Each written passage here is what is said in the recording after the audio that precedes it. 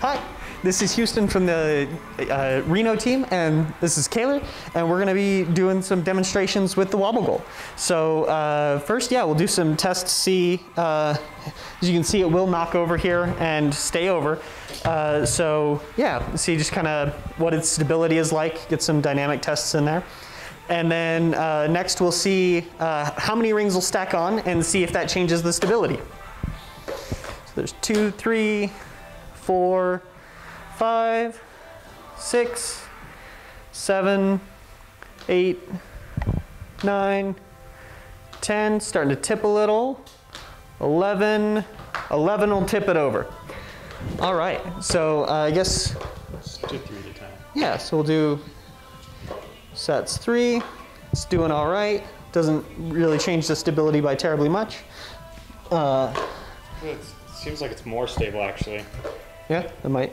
And then with 6 there, it's a little slower to rebound. It kind of stays tilted towards the side that the rings are on. Okay, so with 6, it loses a bit of stability and it'll tip over fairly easy.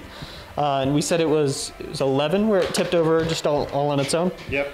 Yeah, so I bet you could make it stand up more if they were more evenly spaced, but it looks like 11 fairly naturally makes it tip on over. See how high? Yeah. All right, so 9 kind of knocks it over. So if we keep it perfectly balanced, then we can actually, not quite, to there.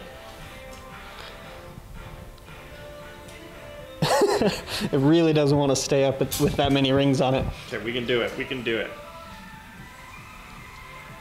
We can stack above the pole.